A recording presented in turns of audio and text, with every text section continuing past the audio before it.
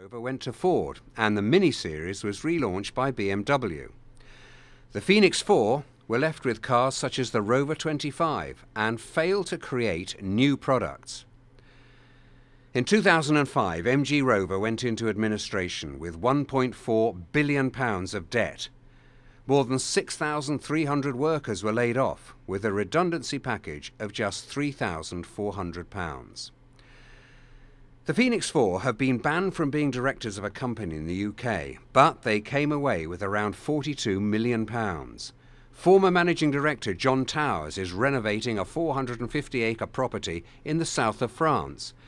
Deputy Chairman Nick Stevenson works in the car industry in Florida. John Edwards lives in a £1 million mansion in the Cotswolds, and Peter Beale lives in a large manor house in Worcestershire. Well, we did ask the Phoenix 4 for interviews, but they declined. But a decade on, administrators are still chasing money owed to the company. That includes a £56 million VAT rebate, which could go to former workers. But the BBC understands that BMW, former owners of Rover, of course, are also chasing that money. Here's an exclusive report now from our business correspondent, Peter Plisner.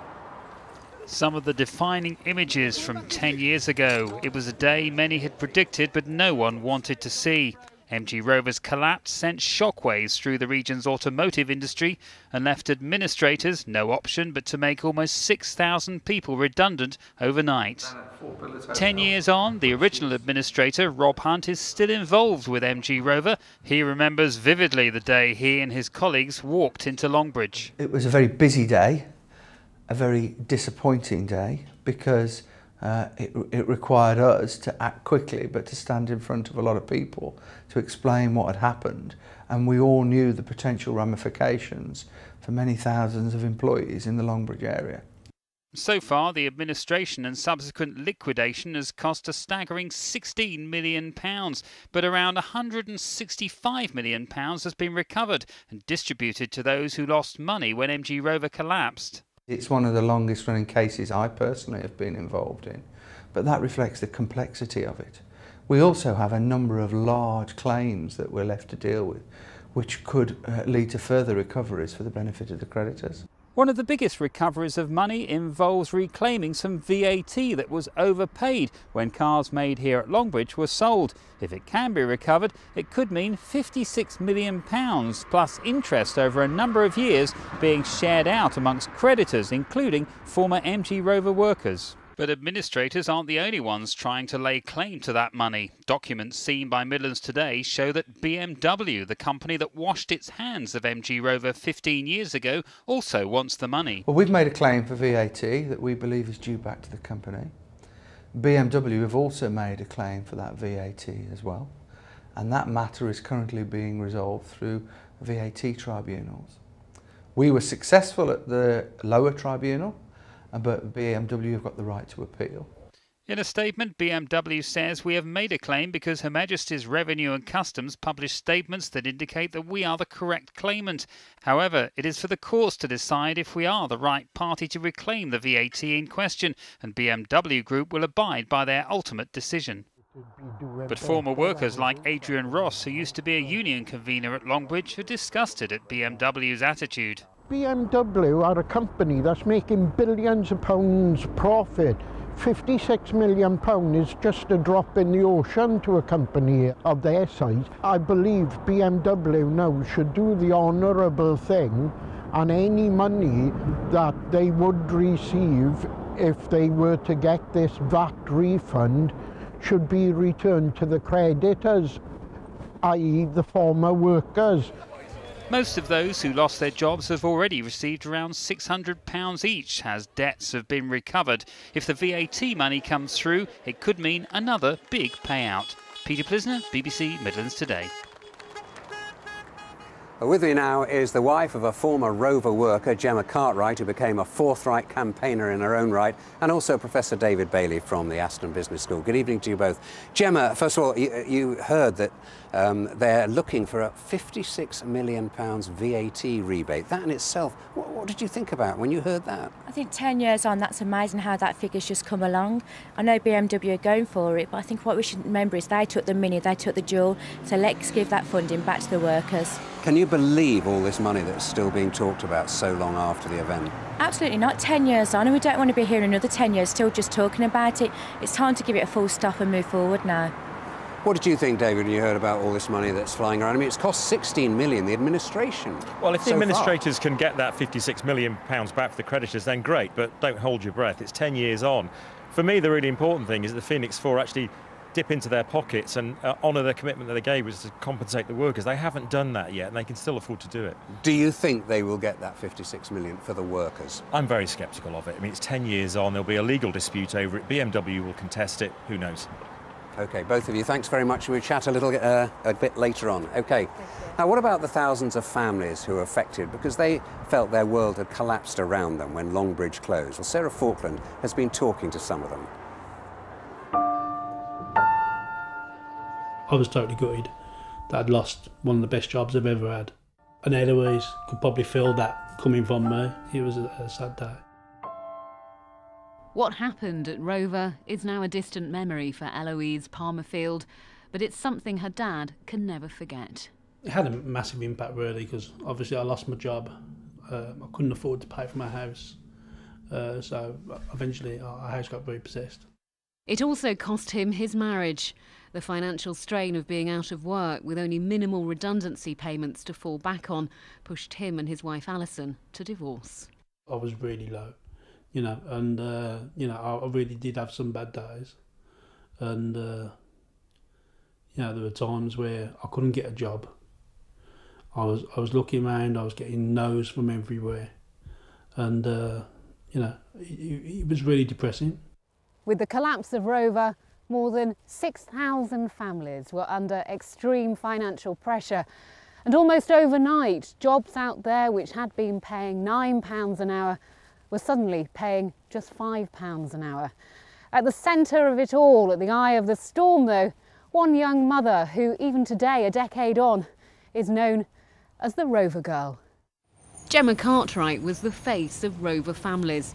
She led a group of wives to Downing Street to try and persuade Tony Blair to bail the car firm out. She also became the focus for other people's pain. People broke up, people had their houses repossessed, and sadly people took their lives. People took their lives? Yeah, we was contacted by families that people felt they couldn't carry on anymore. They'd lost their family, they'd lost their, their norm, and they just couldn't cope with it anymore. And sadly, that's how it happened in our community. She now lives in the shadow of what's left of the old car factory. Since losing his job there, her husband Andy has been made redundant no less than 9 times. Watching Andrew cry and, trying to realise actually that he couldn't support his family. We've been on holiday once in 10 years, but we've also found it financially hard, paying your bills. For some though, the collapse of Rover was the catalyst to a completely different way of life. Instead of clocking on at 8 each morning, Jim Thornwell goes to the pool. For the past decade, he's been working for himself as a plasterer. My attitude to work is completely different. Work is sort of, a means to an end, really, just to enable me to do the things that I want to do in my life. Like many, Jim took up the offer of free retraining. He may only earn 60% of what he took home from Longbridge, but he's content.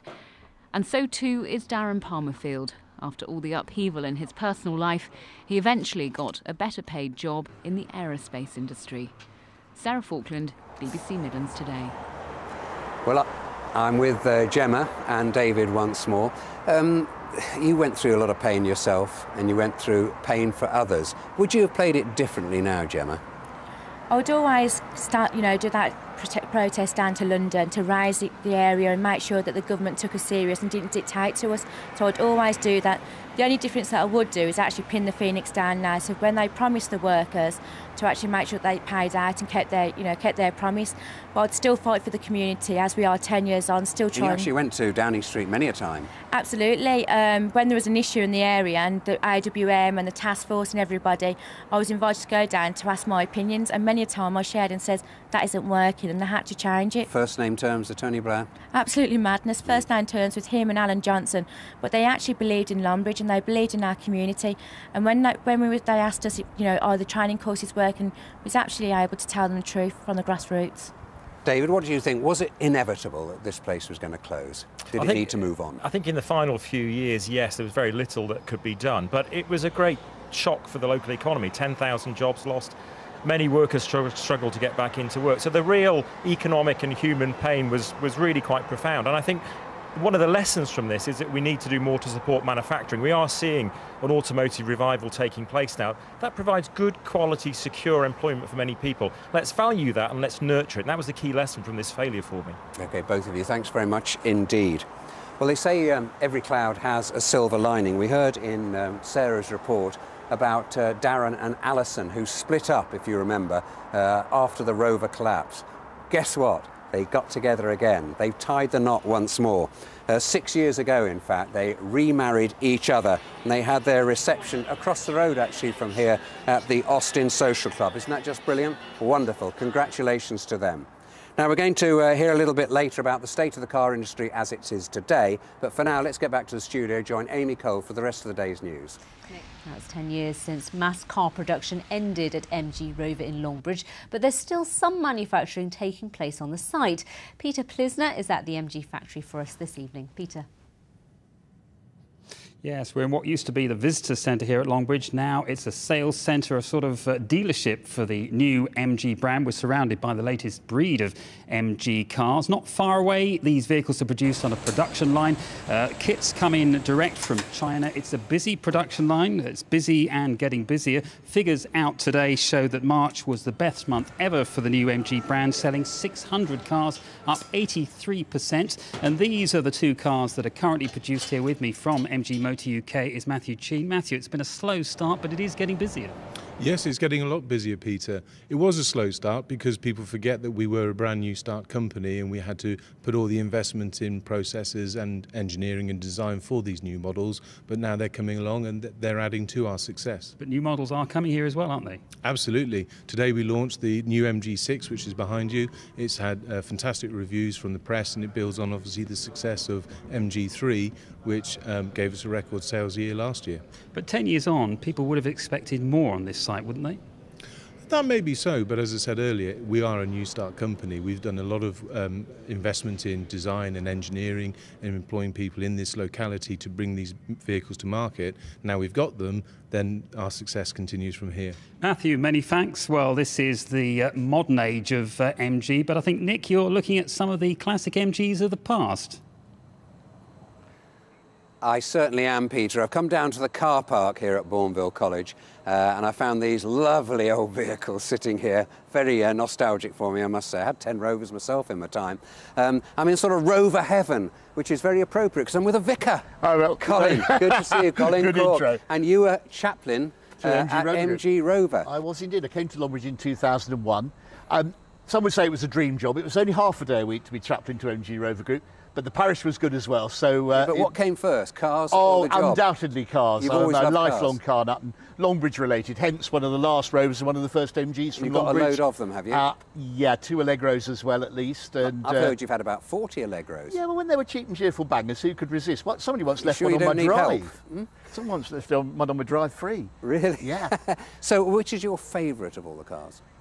I've got to say it's the 75. It's 75. absolutely brilliant. It's so comfortable. I love these, but they're nostalgia and they're great cars. But the 75 just a brilliantly built car. And just very briefly, sad memories.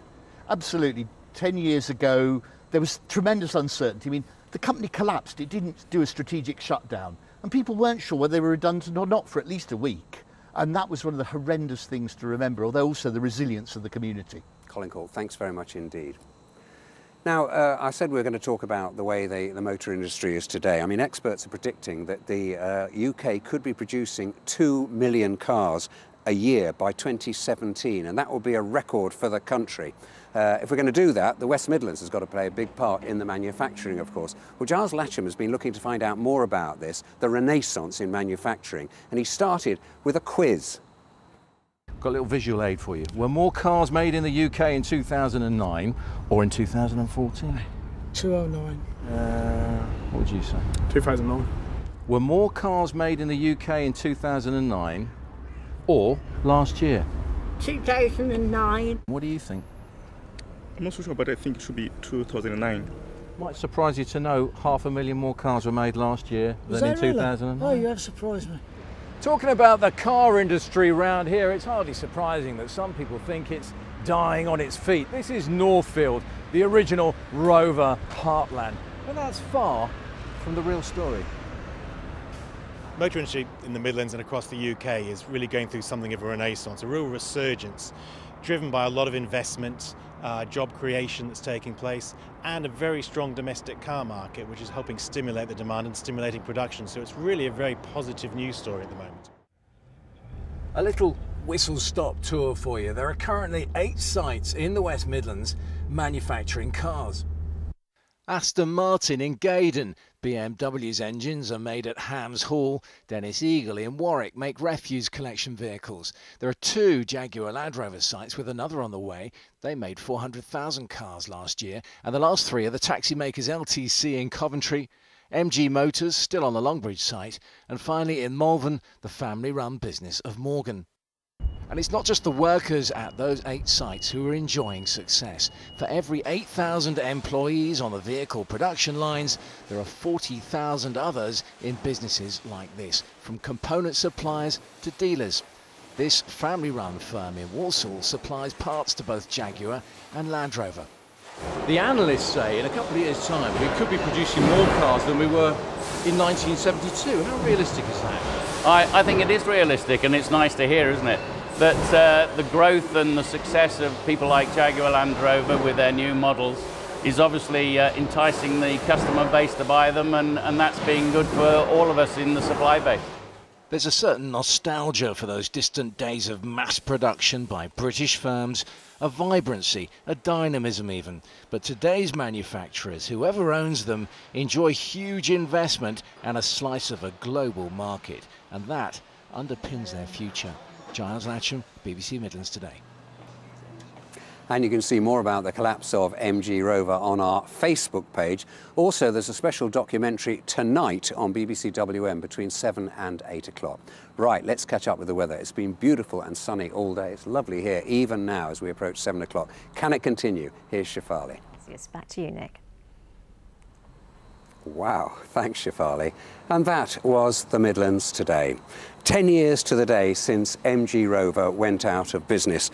As we've heard, the motor manufacturing business is now bouncing back with a vengeance despite the initial pain and turmoil. And the site here is different but thriving.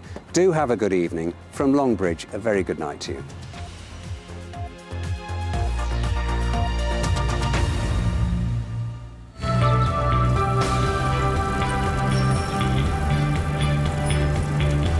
This is BBC One.